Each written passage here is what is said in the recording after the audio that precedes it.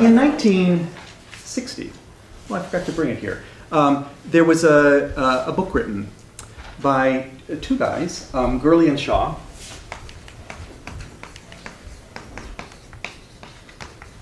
called Money and a Theory of Finance.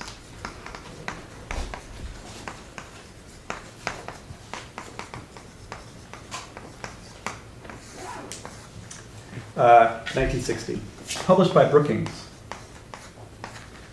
I forgot to bring it, but you have some passages from it, okay, on your, I think it's the reading for this week, or if it's not, it's for next week. They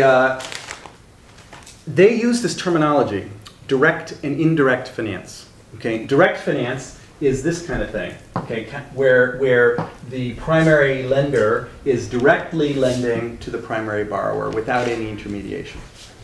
And indirect finance is this, where there's an intermediary in between.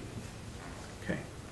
But what Gurley and Shaw are emphasizing in that book, in those chapters that you're reading, was the importance of intermediation, not just in the money market, but also in the capital market. Intermediation for long-term finance, right? So in that sense, they're following in the footsteps of Harold Mouton, okay, who's saying, Banks that are serving as intermediaries for development finance are totally key for American economic development. Okay, Gurley and Shaw are saying it's not just banks, okay, but other intermediaries as well, okay, that have been growing up since Mouton's day.